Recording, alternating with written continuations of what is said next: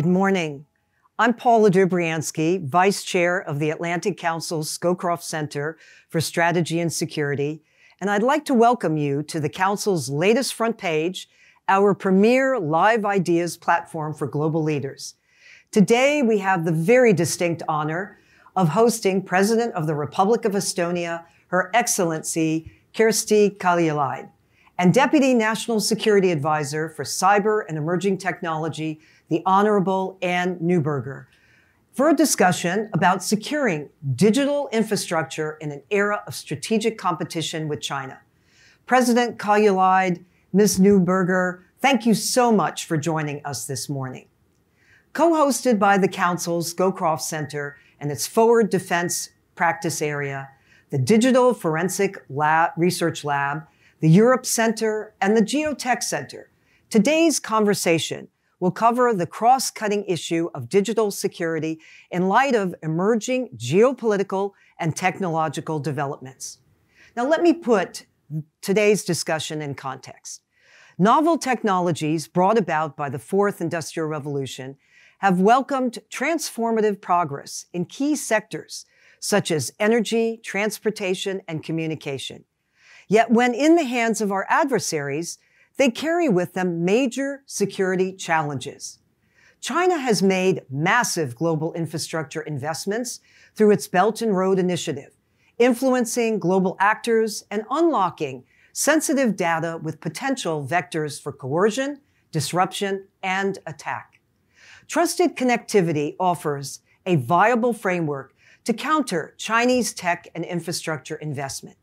Connectivity represents the full range of digital and physical infrastructure connecting the world, and trust is essential when dealing with these technologies that now bind the world together.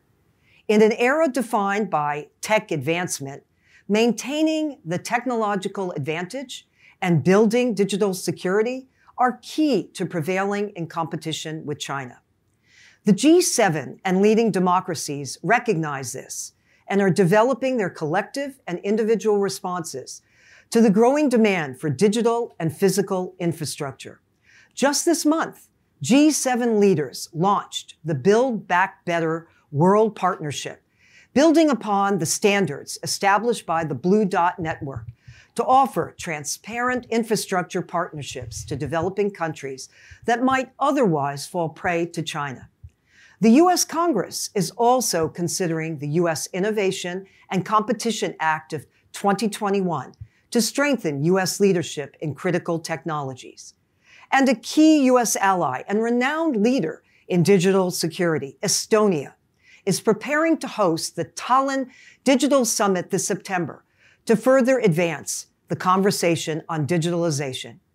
Driven by strategic and technological competition with China, the United States and its transatlantic allies are finding the silver lining, new opportunities to collaborate across governments and corporations in forging a future of trusted connectivity.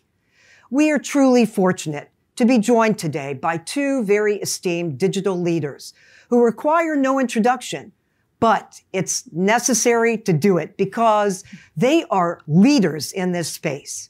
Elected in 2016 as President of the Republic of Estonia, President Kaljulaid is the youngest president and first female head of state of Estonia since the nation declared independence.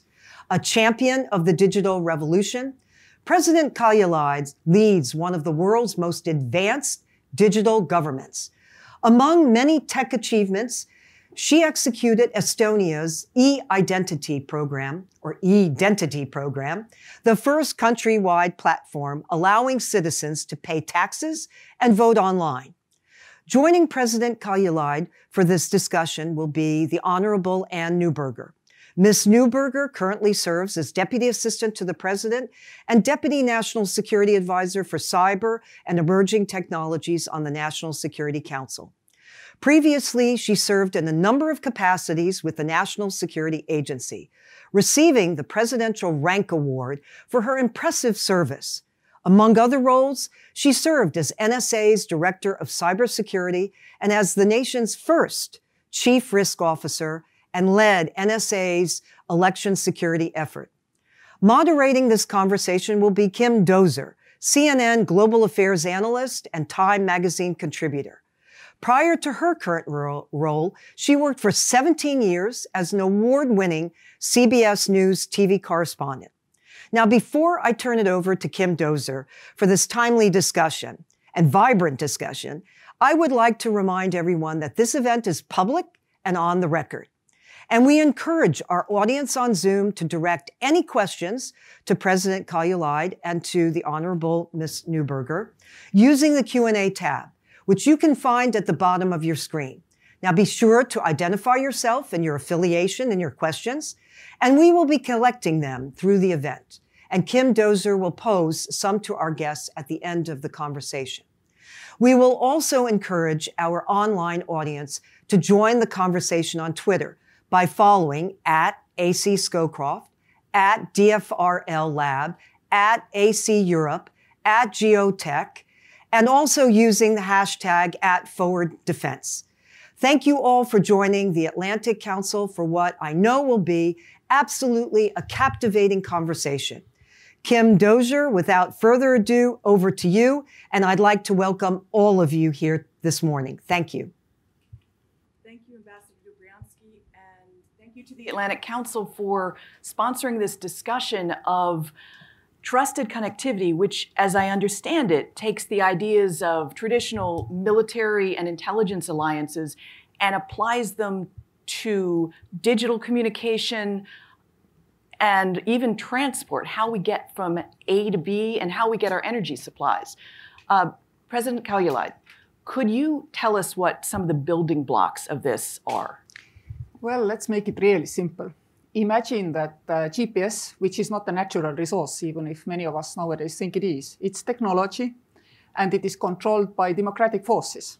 Hence, we can trust it to be available and build our systems which use it, and would be totally useless, both practically and investment-wise, if GPS were not there, or if somebody started to blackmail us in order to, control our use of GPS. This is exactly the same thing. If we want in 21st century to connect ourselves via digital channels, roads, railways, grids, all this has a technological component which we used to call digital. Nowadays, I think we should actually just refer to connectivity or connections. There is no difference. And if these connections have to rely on technology, which belongs to or is controlled by somebody whose objectives are unclear to us and who has not demonstrated or even declared that they share the values which we do, then we cannot really be sure that the service is continued whenever we need it. Wherever there is a dispute, we might risk to see the situation that some of our infrastructure simply malfunctions. This is maybe taking it quite far, but simple issues like using our data to do something which we don't want to be done to us, for example, create bubbles to, disrupt our democracies. All this is possible if you control the technology. And that's why smart connectivity should use technology which we can trust, which can explain itself to us, and which is created and maintained in an independent way where no political control is exercised over it. And the test base for that, for a democratic world, could be the 3 Cs initiative, which is all about connectivity, and we want to make it really smart. That's why Tallinn Digital Summit this year will concentrate on smart connectivity, trust-based connectivity. So the 3 Cs initiative, what are some of the things that it's trying to build? And for an audience who hasn't followed developments in the Baltic, what does it mean in practice? 3 Cs initiative is a private-public partnership where governments of the European Union nations who were formerly behind the Iron Curtain, who have huge infrastructure investment gap, are trying to, by offering a common economic space, which is given to us because we are all members of the European Union, by promising that politically we will facilitate the cross-border projects, and by using private money to develop infrastructure in these countries. This is, in a nutshell, the 3 Cs initiative. And for this Free Seas Initiative resources, we are right now trying to fulfill the Free Seas Investment Fund, which is run privately by Amber Capital Management, where also governments of the Free Seas Initiative have put resources in. But they have said this fund has an objective, infrastructure projects, and that's it. We take our hands off. There is no political decision making. There has to be return on investment, but there has to be the development aspect. And this will be decided by the fund management. This is the Free Seas Initiative, which for many years now actually has been one of the strongest going economic cooperation projects between US and Europe. So to launch from the Three Seas Initiative, does it mean laying down new internet lines? Ms. Neuberger, how does it apply to trusted connectivity in the States? What are some of the parallels? I mean, what do you fix first? What needs to be fixed? Absolutely. So first, thank you to the Atlantic Council for hosting this event. And I wanted to begin by offering my congratulations to President Kaljulaid for her recent announcement as the global advocate for every woman and child, the first ever, I believe. That's a very exciting announcement, and our warmest congratulations. And we look forward to the work you will do in that new role. Thank you. So Kim, to your question, as President Kaljulaid outlined, there are several aspects of the Three Seas initiatives that are at the root of digital infrastructure initiatives, and I would say very similarly at the root of the recent announcements of B3W, Build Back Better World, that was announced at the G7, President Biden and other G7 leaders announced. And those aspects are first, a recognition of the significant needs to build out infrastructure, first among the Build Back Better world, specifically among low and middle income countries, and a recognition that bringing countries together to invest in that infrastructure is needed. A second aspect, as the President outlined, is the public-private partnership aspect. The fact that bringing in both government and private sector investment in order to achieve those common goals. The final aspect is how do we build digital trust? And as you noted, when we're building digital trust, we approach it in a layered way. I'll take it out of the digital aspect to the physical world for a moment, because it's sometimes easier to think about this in a world that we all know and are familiar with. So when we commute to work each day or we pick up our groceries, we merge onto a highway. That's a shared physical highway. It's a shared space. And yet when we do so, we have confidence in the safety and of that highway because of the fact that there are standards and transparency on those standards. So there's standards for how a highway is built so that we have confidence it won't collapse. There's standards for how individual drivers get a driver's license so we know that they can be trusted, not to merely cross lanes and hit the car next to them. And our own cars include airbags and safety belts that are required for everybody driving on that highway. Not only that, if indeed there's an accident, we have confidence in whatever country we're driving, in the United States, for example, that there's a National Traffic Safety Board that will review the accident and learn to improve on safety in the future. So when we bring that physical world into the digital infrastructure and digital connectivity world, we take those same concepts of interoperability, transparency about rules, standard rules that are pretty common. So while I'm a driver in the United States, if I have the pleasure and the privilege of driving in Estonia, the rules are pretty similar. So there's confidence that if I come with a US license, an Estonian government official knows what that conveys. And that's what we seek to build in the digital space, that same set of layered rules within each country, and then across countries, since our global infrastructure is completely interoperable and interconnected. So as I'm understanding this, part of trusted connectivity is laying down agreed rules of the road by which everyone operates. Is there also a physical component to it? What is the first thing that fund, for instance, would seek to build in the physical world? Yes, of course. I mean, the Free Seas Initiative Fund builds all kinds of connections. They can be electricity lines, they can be different pipelines, they can be roads, they can be railways. But nowadays, none of these runs without the digital component. Obviously, all the signaling systems have to be there. And the only difference nowadays compared to the example you brought is that we had 100 years to evolve with our traffic code for the today's level of technology of highways and cars on it. Now the technology is moving much, much faster. So actually we cannot legislate for each and every generation of technology. We should rather keep our eye on next generations of technology and simply define the principles. And the principles are exactly this. We need to trust because we have standards which we can trust. And this is accompanying each and every connection, and there is no difference what is being transported. Trains, cars, gas, electricity, doesn't matter. It's all the same thing. It has to be something which we know what is deep inside. There is the political component, but there is also technological component. Technology nowadays is so complicated that it has to be able to explain itself to us.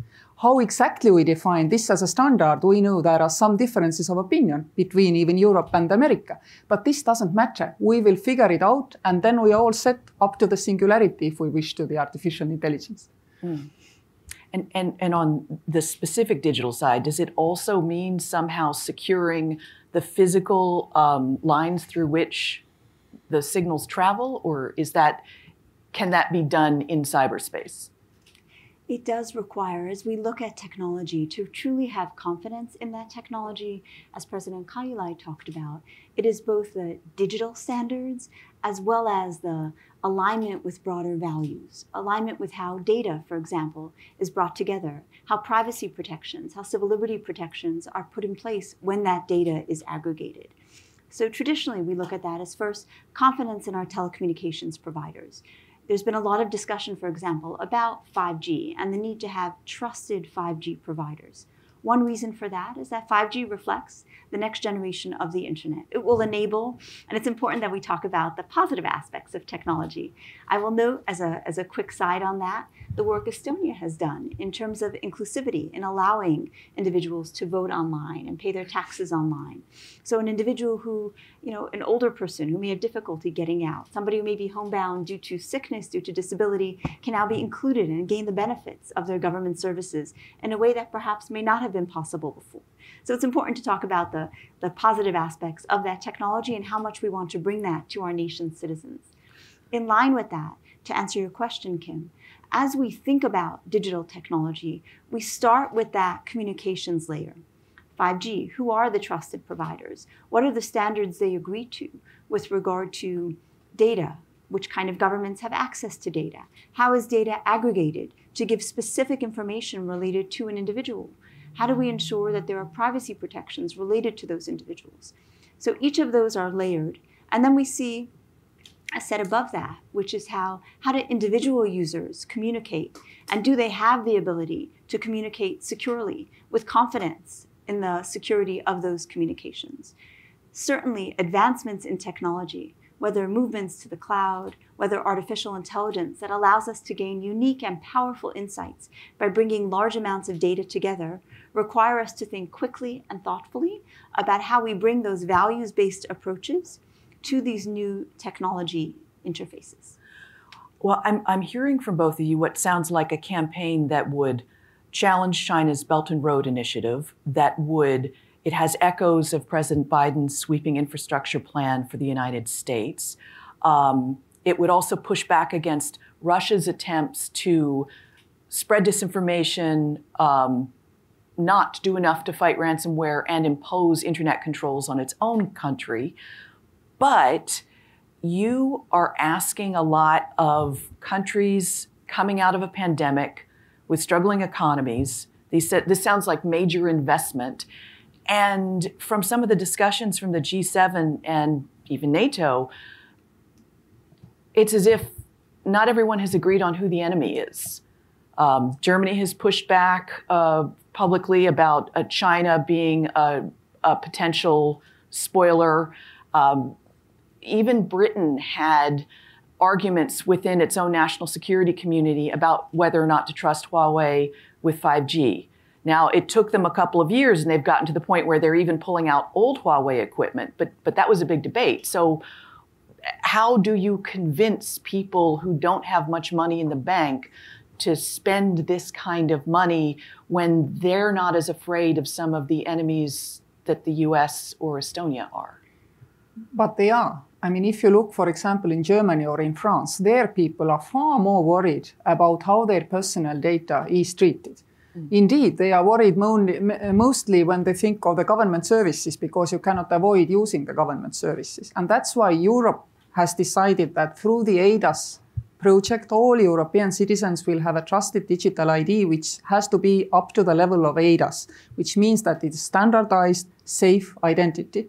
This is where trust starts for individuals. I know with whom I'm acting and transacting online. In Europe, we all have the right to a trusted digital ID. This is a huge, massive step for us to build this trust.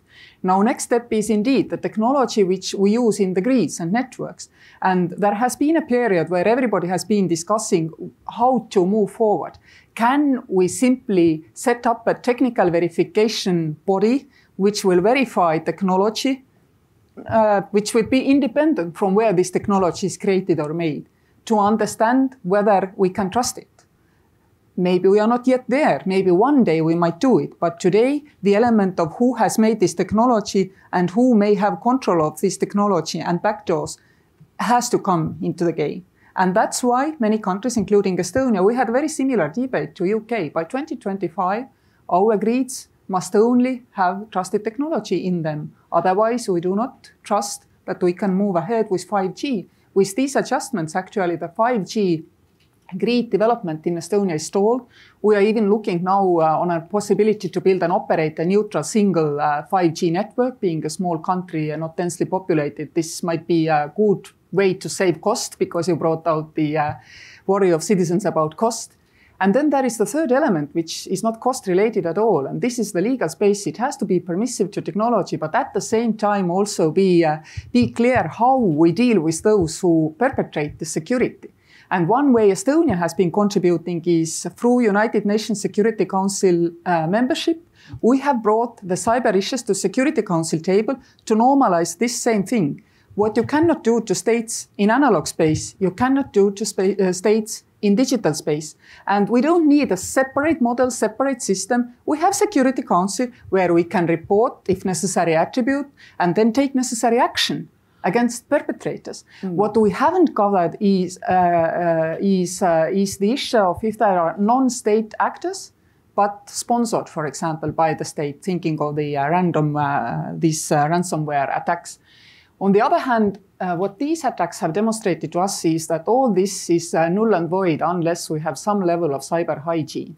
But cyber hygiene again starts with digital identity. We've had it for 20 years. No Estonian trusts somebody simply on Google or Facebook who says they are called Pete or John. I mean, we know we can communicate with them, but we cannot trust them because we have trusted connection as well. If we want to trust, then we sign in, the other side signs in, and trusted we are, encrypted we are.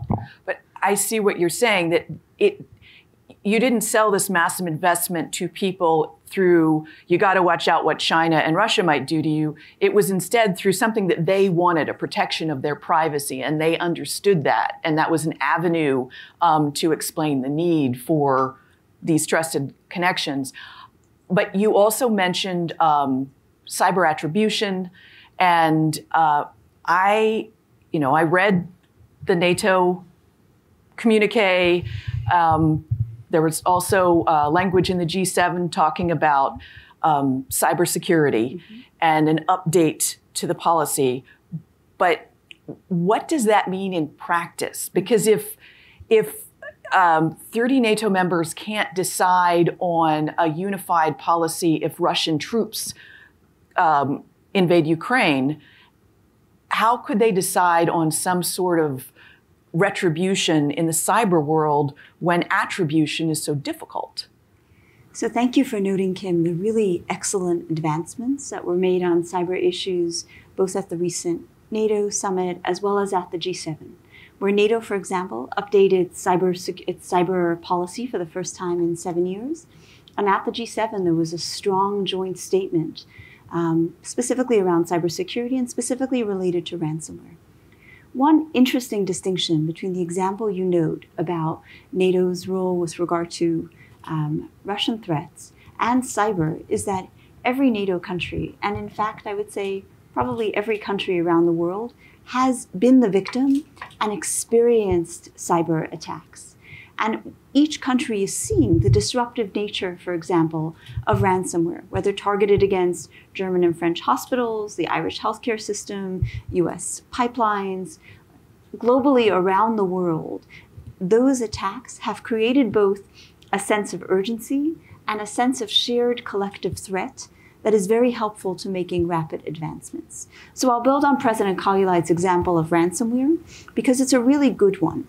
First, I'll note that once again, the United Nations, the governmental group of experts, reaffirmed a set of norms for responsible state behavior in cyberspace, which was important. These are voluntary norms, and of course, norms are future-looking, looking to the future and setting, but they set out a set of expectations about how countries will behave in that common, shared, interoperable space that is cyberspace. Building on that, though, when we look at ransomware as largely non-state actors, but in some cases given safe harbor by countries, and as such needing to be addressed, the G7 statements around ransomware talked about what each country seeks to do within their own country, building resilience, what we can do learning from each other's efforts to build resilience, what we can do, for example, in the United States. We've had a decades-long effort on building virtual currency regulation to allow us to have the benefits of virtual currency, but also manage the illicit use. That's an example of where, within our own ransomware strategy, we seek to do capacity building to help other countries build that same virtual currency regulation so that we can gain the benefits and manage the risks. And then we can agree on a set of principles to say, no country should harbor actors who disrupt critical infrastructure in other countries, who disrupt the critical services that our citizens rely on. And as such, the G7 announced building that international coalition to hold countries accountable who allow ransomware attacks from within their country and share those efforts to build capacity on resilience, on cryptocurrency, and on common policies of how we disrupt the ransomware ecosystem.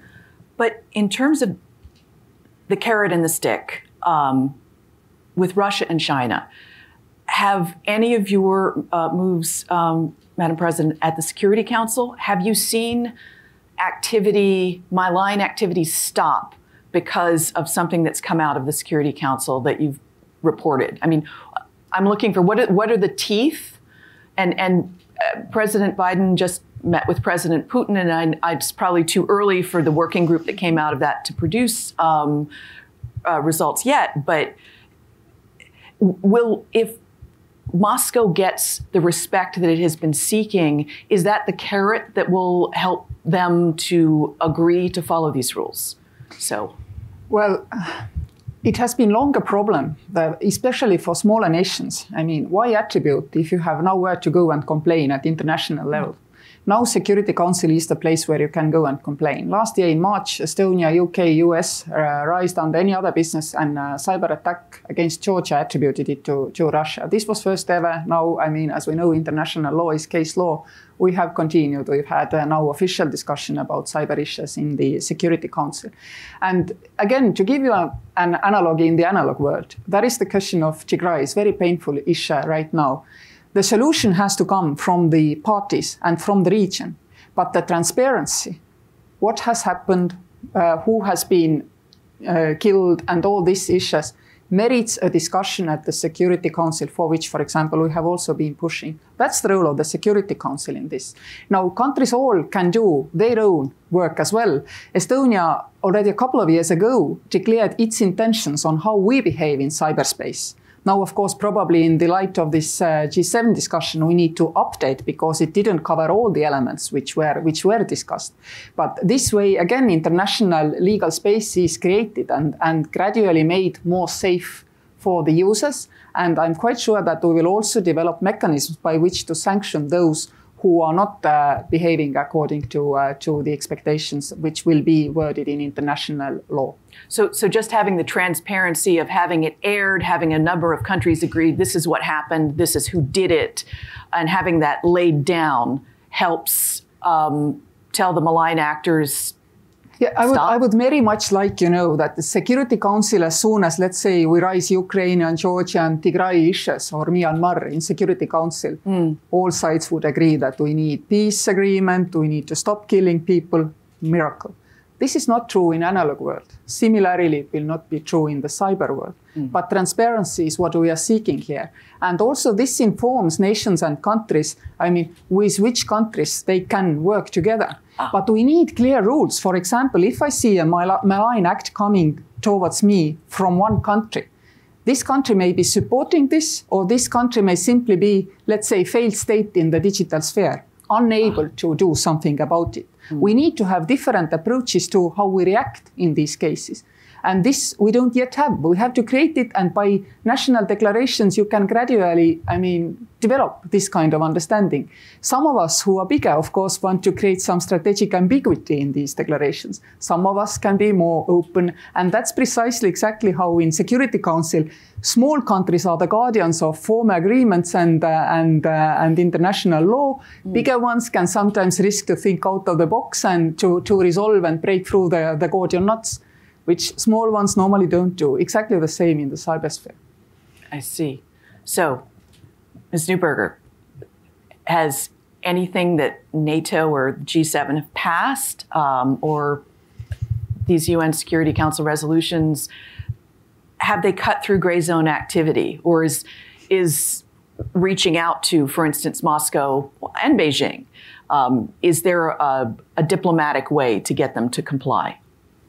So I think, as President Kaljulaid outlined, there's a set of 4 areas that, when built together and integrated and then learned from, will allow us to make rapid progress in this space, notwithstanding the challenges, as we learn from the analog space. One of those is outlining expectations for responsible state behavior in cyberspace. And we've seen I noted the UN governmental group of experts that recently revalidated that set of norms so that we get to a common understanding of what is and isn't responsible in cyberspace. A good example there, which hits to my second one, is CERT to CERT. CERTs, Computer Emergency Response Teams, are the teams each country has that investigates a specific incident, and the teams, experts essentially, communicate, share information. Because there's a shared internet, an attack may come from one country via a second, third, and fourth country to a fifth country. And as such, CERTs can come together and build a common understanding of what actually occurred. So as an example, I noted one norm is that CERTs will work together after an attack or to answer any questions. So that would be that second piece, building the capacity to have resilience and to build the network defense teams working closely together on that. The third piece is what we saw President Biden and President Putin's conversation, where President Biden clearly communicated our willingness to work with Russia to build stability and predictability in the relationship, but also an expectation the United States will defend our citizens and our economies online. That we make clear our expectations, and that we also have an obligation to protect the critical services that our countries rely on. And then finally, going back to the beginning of our conversation, ours is the trusted digital infrastructure. The more we can build infrastructure secure, what we're grappling with today is that we have our lives, our economies, and our critical services built essentially leveraging an internet which wasn't built for the level of connectivity and reliance we have today. So for example, when we're building a 5G network, when we announce a 3Cs initiative, or build a B3W, Build That Better World initiative, we have the opportunity to build this next generation secure from the bottom up with principles that allow us to make them far more defensible. So those 4 elements together, I believe, allow us to make good progress towards the goal you set of a more safe, secure, transparent online environment. Well, inside the US, both the SolarWinds attack and the Colonial ransomware attack, they seem to have exploited the space between what the FBI and NSA are allowed to look at. Is there anything that the Biden administration is working on to close that gap without infringing on privacy? You raise such a thoughtful issue. In the United States, we want both security, and privacy. We're a proud democracy. We want our citizens to feel confident that their civil liberties and privacy are protected online. And we also want our citizens to feel that if a crime is occurring online, the government, a crime or a national security issue, the government has the visibility to protect it. In the United States, as a democracy, there is very limited domestic monitoring of networks. And that's why both public-private partnerships and thinking about the Biden administration as we build our cybersecurity strategy, one key element of it is purpose-built information sharing with the private sector. To say there are companies who are our core digital connectivity, our cloud providers, our internet service providers, the cybersecurity companies, the companies who build our network hardware and software.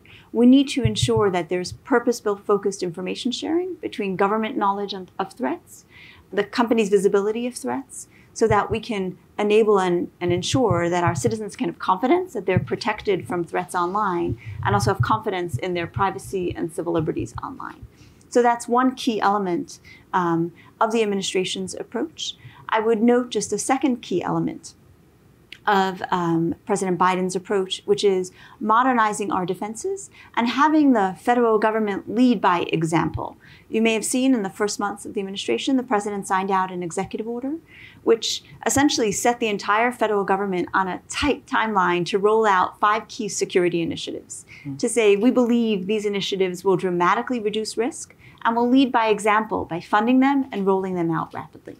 So that's another key way that government can demonstrate its commitment to cybersecurity is by leading by example and showing its expectations of the private sector, particularly of critical infrastructure that have the services our economies rely on. And what date should we mark on our calendar to check in on the progress of the rolling out of those initiatives? So I'll note that the first few due outs, which were 45 and 60 days post the May sign out, have been achieved. One, for example, was the Department of Commerce signing out of standards for critical software. One key element of the executive order was noting that the US government will only buy software, critical software that meets those standards. Those timelines were met, and the remaining ones are at 60, 90, and 180 days. Thank you. At this point, I want to remind the digital audience that you can send in questions, and I'm going to start taking some that have come in already. Here's one from Clementine Starling from the Atlantic Council. How do we make large-scale cross-border infrastructure investments needed in the US and Europe attractive to the private sector? President. Well, Free Seas initiative does that. Governments have decided that the investments should go to the infrastructure projects. They have to be cross-border, preferably, and they have to be trust-based. The rest, all the vetting of the projects is done without any political involvement. So return on investment has to be there. And in Free Seas countries, of course, this is very easy to achieve because they are the most dynamic part of the European Union. We outgrow the rest of the Europe regularly and long term. So this can be done. I believe very much in involving private sector and helping governments to, gain some kind of assurance from these practices to make sure that what they are doing really also makes economic sense. I strongly believe in this, despite the fact that everybody says that we can print money and it doesn't cost anything and so on, so on. We need private sector cost control. We've seen it so many times in our own country that as soon as something goes astray cost-wise, it didn't have enough private element. Estonian public sector very much relies on private sector. Our digital systems are basically, yes, there is the government procurement, but they are built, all the most sensitive elements, including digital ID, they're privately created. There are many, so there is some security. And we've had all this debate, which I now heard you are having here, about 10, 15 years ago. And we found nothing better than to cooperate with private sector, make sure that we are all on the one page. For example, when Europe went to regulate the security of the digital services, we felt that all other governments were regulating those others, meaning private sector. We were regulating ourselves as well because it's intertwined. And that's the only way forward. You have to trust those in the private sector who still remember that money has a time value. So, Ms. Neuberger, one of the complaints I hear from the private sector is classification issues mean we don't hear government's needs until way down the road, and privacy issues mean we fear sharing some of our data with government. So how do you cut some of those ties or take out some of those roadblocks? I think it begins, Kim, with starting with what is the end goal? What are we seeking to accomplish? And if we say what we're seeking to accomplish is citizens' trust in digital infrastructure, then we can say, let's understand which are the threats that are of interest, and where there is unique, timely, and actionable information that government has or that the private sector has, we create the people and the forums to do that. Trust is built not only in infrastructure, but by humans, and by bringing together individuals who work in the public and private sector across key critical infrastructure sectors, and setting those common goals and setting a common understanding of, for a given sector, where are the core choke points? Where is the resilience? And thinking about them, I would say, in both the physical and cyber manner in an interrelated way. We learn this, it's always nice to take it out of the theoretical to the practical. We learned this very much during the government response to the Colonial Pipeline attack, where we said there was certainly a cyber aspect of it. And we learned a great deal about the need to have standards for the security between, for example, the part of a company's network that connects to the internet and a part of a company's network that runs their operations. Their business continuity relies on that. But we also learned that from a broader economy perspective, we needed to understand, how does gas move through an economy? Where are the pipelines? What are the backups? How many pipelines serve a given region of the country? We've moved as an economy to just-in-time manufacturing and just-in-time supply. That leaves us far less room for a 1, 2, or even 3-day disruption. So I think it taught us that as we do our tabletop exercises of how the government and the private sector works together in cyber, we need to ensure we link those in the physical and cyber realm, in the analog and digital realm, so that we're building genuine resilience and through that trust between our private and our government sectors. Thank you. Question from John Kleck in Washington, D.C. To the President. You have spoken to standards development in smart and secure connectivity, but we have a 3Cs summit coming up on July 8th, where tangible first measures, so what tangible first measures can the 3Cs leaders take at the summit to drive this forward? And to Ms. Neuberger, what can the US and EU do together on this to set transatlantic and global gold standards? Already last year in Tallinn, 3C Summit, the trust-based connectivity and smart connectivity was declared as one of our objectives, and definitely we will forward this kind of thinking. The digital summit in Tallinn in the autumn will definitely deal with the detailed technical issues. This is not for presidential fora. This is for this digital summit, which will actually draw from all this work which is going on under various names, starting from the Blue Dot, going on to the Building Back Better World, our own trust-based connectivity. This is where we will try to start to create some kind of technical thinking around the legal space there, because I mean, this is for the political layer to decide how we want to move forward with the standardization. So in the summer at the presidential fora, none of us is expert. I'm listening here to those people who really have deep knowledge. Frankly speaking, yes, I come from a totally digitally transformed state, but I'm a consumer. Even being a consumer in such an economy helps me to understand and inform myself. But this is deeply technical issue to create standards and to continue pushing towards it. We have involved OECD into Tallinn Digital Summit to make sure that we also have this wider picture, not only concentrating in 3Cs, but we are offering ourselves as a test bed for that kind of investment.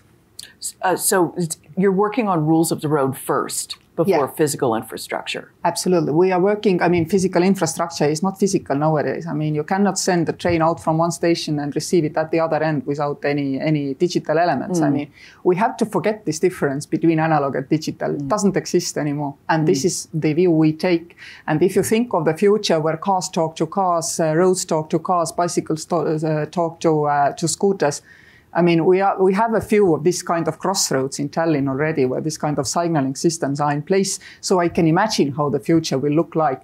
But at the same time, we are very far from, for example, even applying similar rules to all delivery robots, I mean, globally. There are delivery robots who walk on the streets of the Tallinn, and we already have, like, they have to behave in a similar way. It cannot be that one thinks it's a pedestrian and crosses in front of the cars, and the other thinks that cars need to pass by. It doesn't have priority over the cars and waits at the roadside. Imagine, I mean, such a simple thing.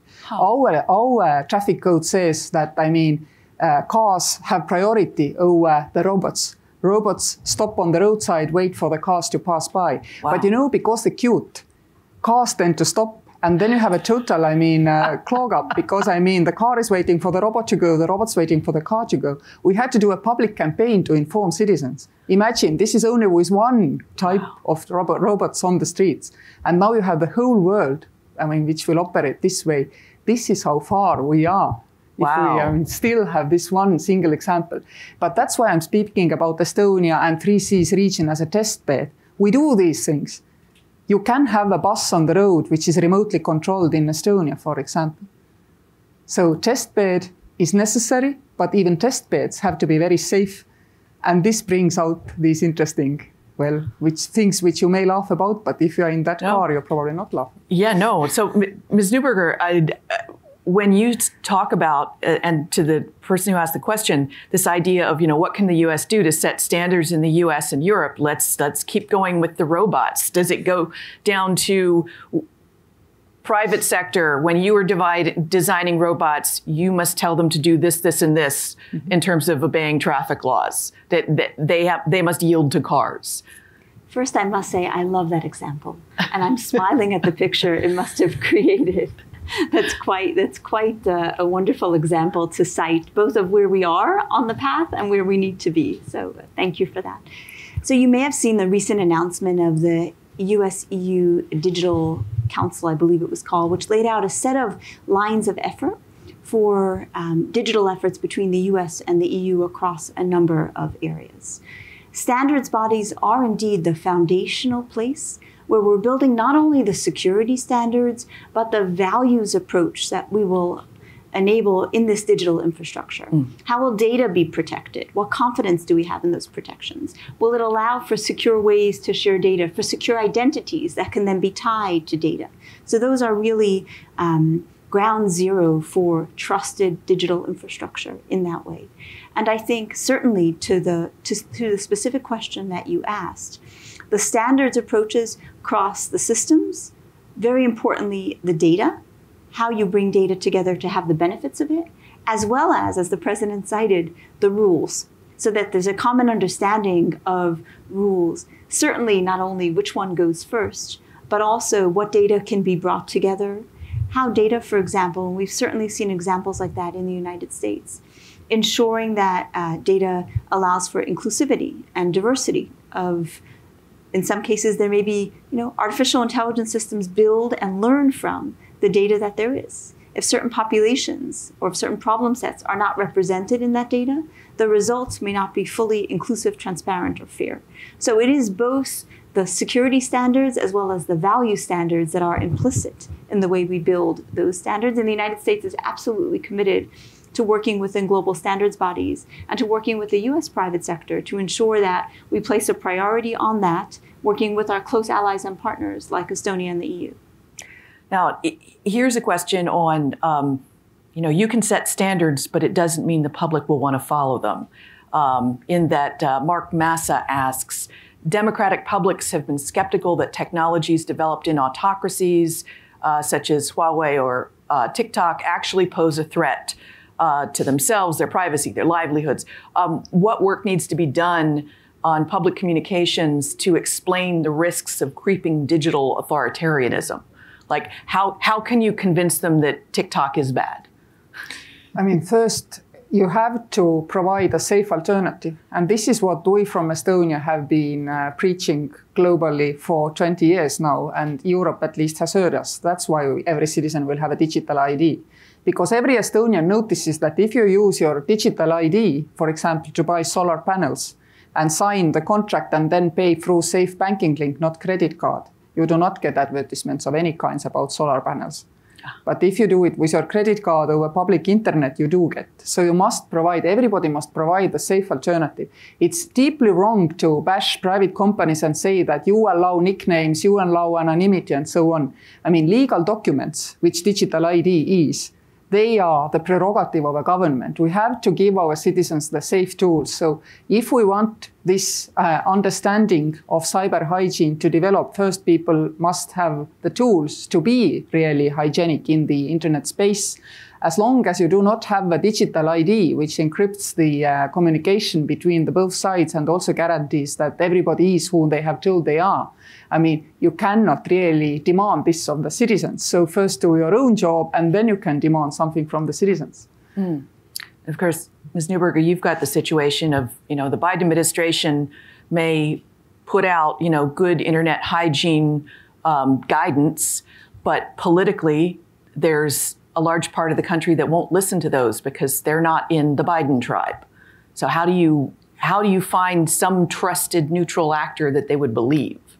It begins with making it in their interest, as President Kaljulaid just outlined, and the rising number and awareness of fraud online, I think, for example, helps people better understand the potential value of a digital identity and how that protects their own data.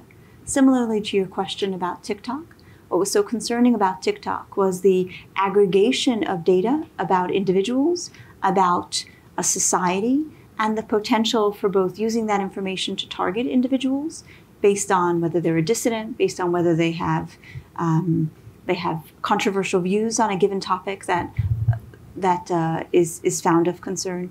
So what we start with is sharing the goal, which is keeping our citizens safe online, keeping our economies in the protection of civic services, and then outlining to our citizens, here's the tools that we think you need.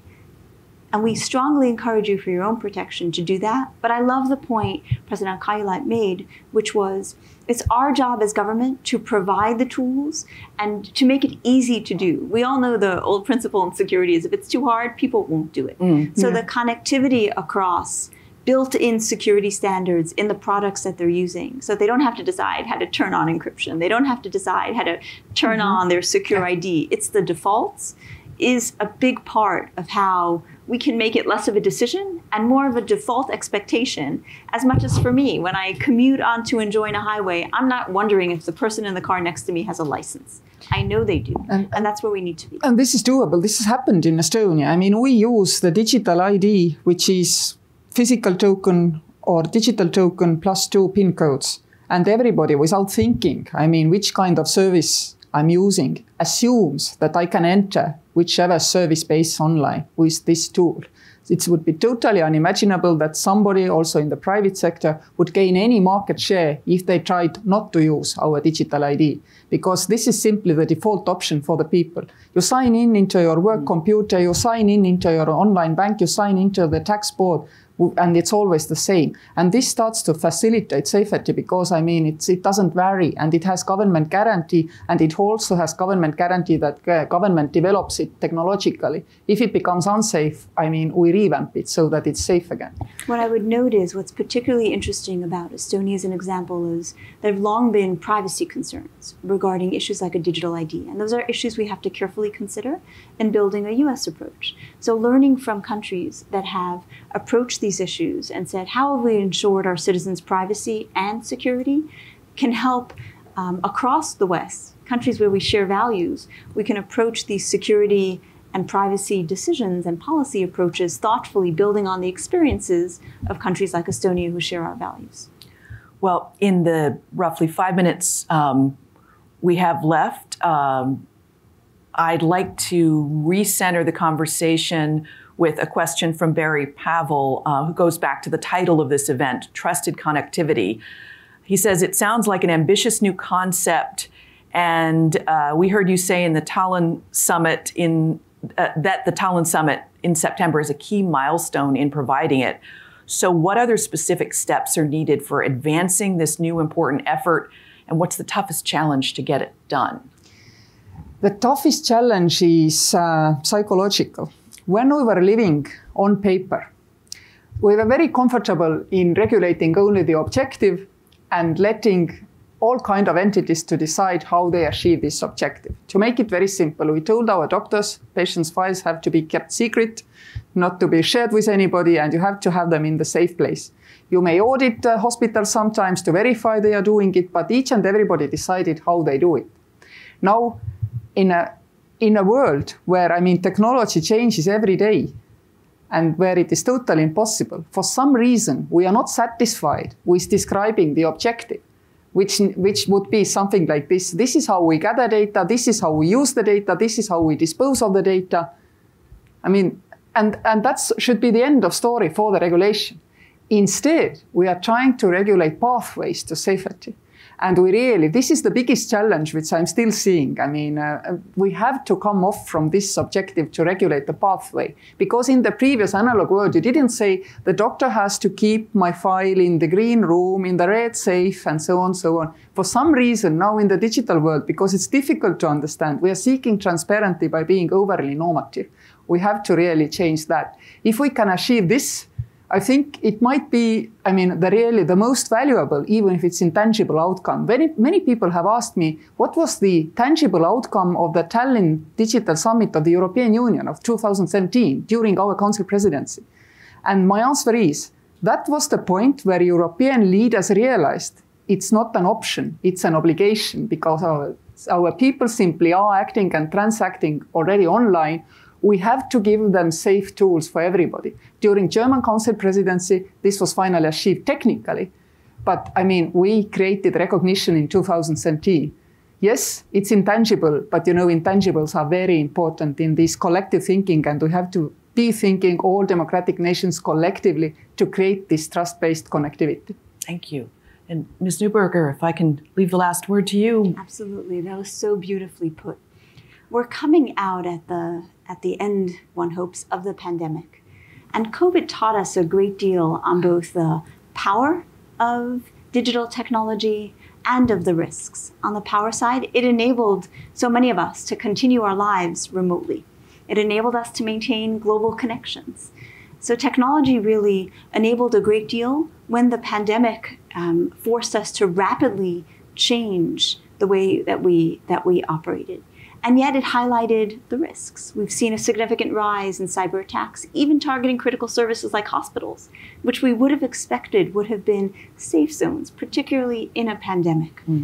So I think building on those lessons from COVID, we now have in multiple countries economic investment, the economic investments that President Biden announced in the United States, the economic investments that were announced at the G7 on the Build Back Better World to kind of address needs in low and middle income countries, the 3 Cs initiative that President Kaljulaid outlined. So we have the opportunity to bake in those investments, the digital standards to build secure, our values-based approaches for how data is brought together to truly build that next generation of investments we're now already committed to make, to leverage those lessons and to learn that much as COVID taught us that things that were sacrosanct and we thought would never change. We never thought that large numbers of people can probably work somewhat productively and very productively from home. Let's take the psychological lessons the pandemic taught us, combine them with the investments we're making, and that we know many of the technology and security approaches to build that together. So our successors are having a different conversation than we had today regarding how one builds trusted digital infrastructure, and they can take for granted that they're operating on trusted digital infrastructure. Yeah.